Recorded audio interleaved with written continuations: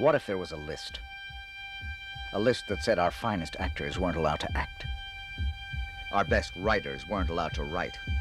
Our funniest comedians weren't allowed to make us laugh. What would this country be like if there was such a list? It would be like America in 1953. Fairy tales can come true. It can happen to you if you're young at heart. We are investigating the communist conspiracy in the entertainment world. In 1953, there was such a list, and some of this man's friends were on it. Mr. Prince, do you know Alfred Miller? Howard, they won't buy my scripts. I'm on a blacklist, you know. You want to put my name on your scripts? I write the scripts. I send them in under your name. They buy the scripts, right? It's perfect.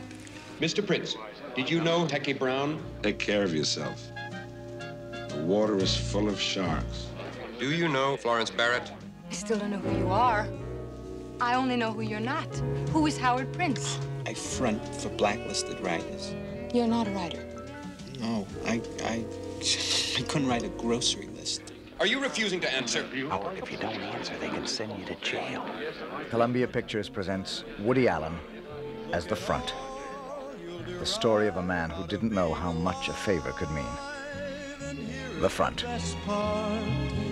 You have a head start if you are among the very young at heart.